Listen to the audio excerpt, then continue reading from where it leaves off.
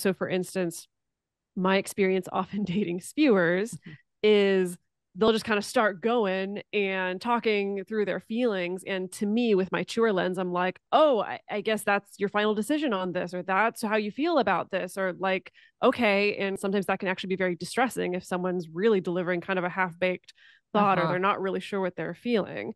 And then on the other side, for the spewers that are in relationship with the chewers, they can feel like, I'm being stonewalled, I'm being abandoned, or my partner is numbing out, or they're tuning me out, or something like that. Right. And so we found that landing on this framework, first of all, it was mostly helpful just in having awareness, right? And being able to know which side you land on, and then using that as a jumping off point with you and your partner to figure out what are some ways that we can work around this? What are some ways we can better understand each other in this that doesn't require us to have to completely change the way that you individually process?